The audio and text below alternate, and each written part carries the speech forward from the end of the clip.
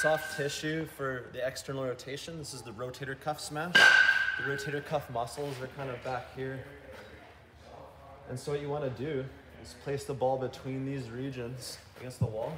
And you want to use the 3 methods I've taught you. So you can get here. From here, you can get onto that region and you can move the shoulder, right? So pin and floss. You can contract 3 seconds and then relax and sink deeper. And then you can just simply roll the ball between your pressure. You want to go up, down, left, right. Contract, relax, and you find tough spots. And there you go, rotator cuff smash.